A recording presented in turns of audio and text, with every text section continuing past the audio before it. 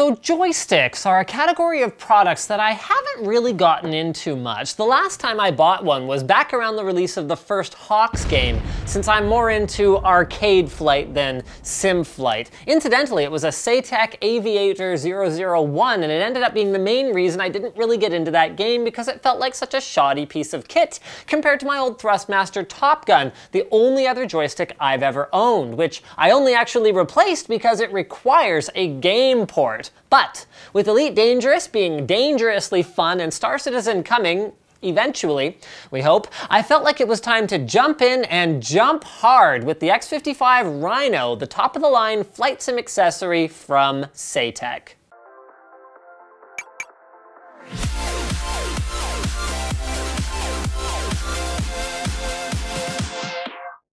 Corsair's H.O.T.A.S GT and H100i GTX all-in-one liquid coolers improve both the appearance and cooling of your PC. Click my face to learn more.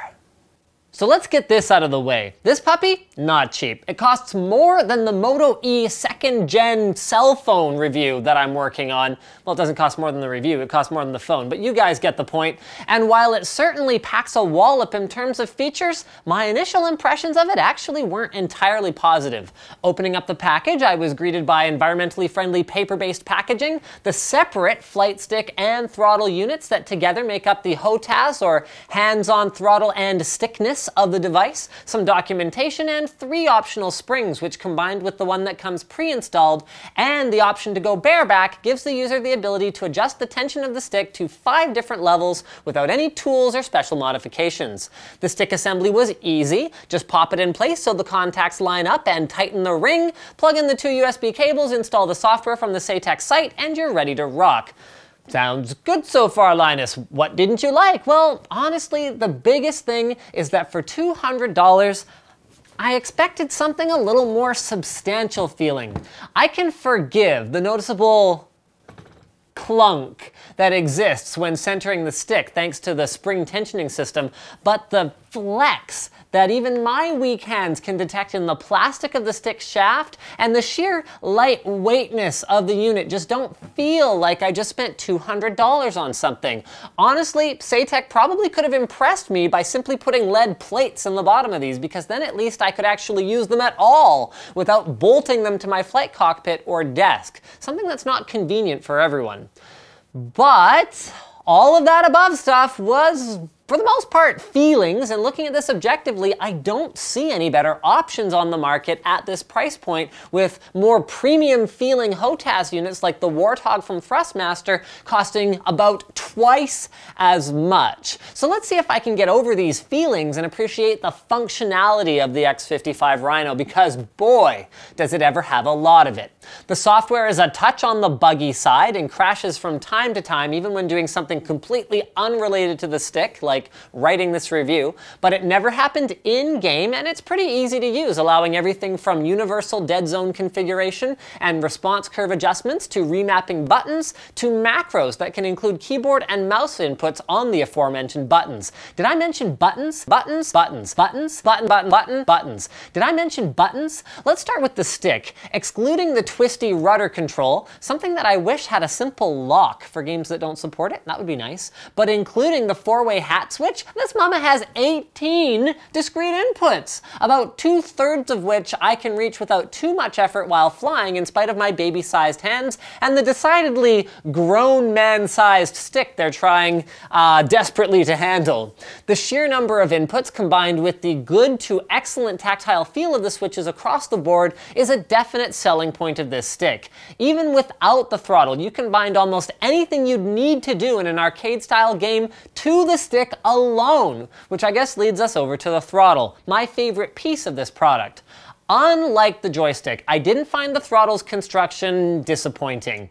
If your air or spacecraft has separate engines on each side, the left and right portion of the throttle can be controlled independently, or you can lock them together. The tension of the throttle can be adjusted via a dial on the side, and while it was too stiff out of the box, after about 5 minutes I was able to get it configured just right for me. Which brings us to buttons again. OMG. Button, button, button, buttons. Truthfully, I may have lost count at some point, point because with all the toggles and buttons, I counted 34 discrete inputs plus the 5 rotary inputs plus the 3 separate modes that can be accessed with the switch at the bottom left. I mean, landing gear, countermeasures, silent flight mode, seatbelt, no smoking light. If your craft has a function, the chances are excellent you can find a button on the X55 to bind it to.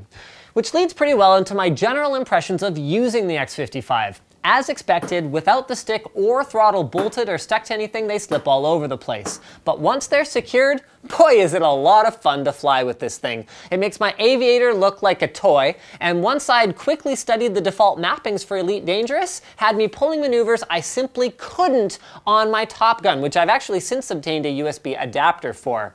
Thanks to the nearly unlimited number of inputs that I could bind to individual thrusters, energy rerouting, weapon systems, etc., etc., etc. I never once felt like accuracy was an issue during my use of the product, so I guess their 16-bit hoop-de-doo granularity on the X and Y axes is paying off, and the backlighting, particularly on the throttle where it's a bit more prominent, is a godsend when you're fumbling for a switch in the dark.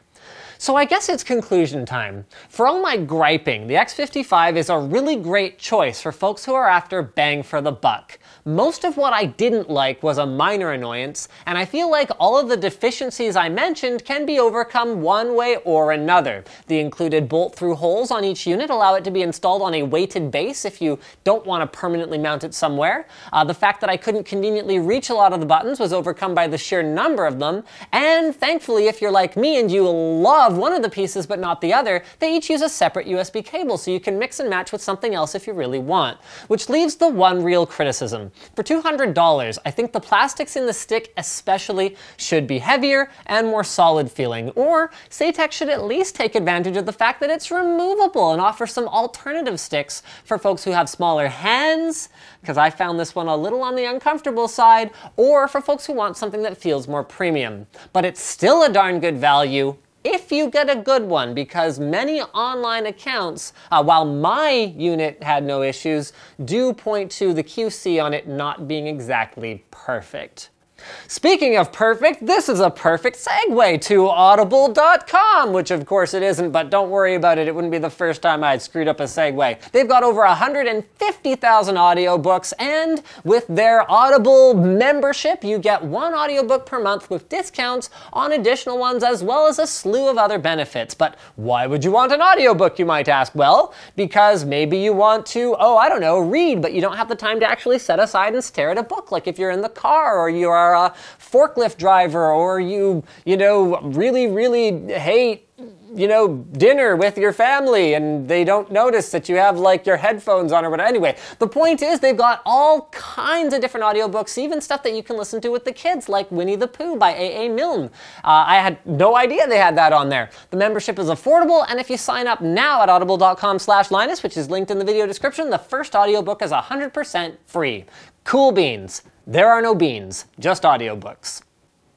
So guys, thanks for watching. Like this video if you liked it, dislike it if you thought it sucked. Leave a comment on the Linus Tech Tips forum, which is linked below if you'd like to, well, comment on the video and you want to avoid the cesspool of YouTube comments. Also linked in the video description is a place where you can buy a cool t-shirt like this one, give us a monthly contribution if you love what we do and you want to support it, and a place where you can change your Amazon bookmark to one with our affiliate code so we get a small kickback whenever you buy, this product or something else we cover on the show or something completely unrelated.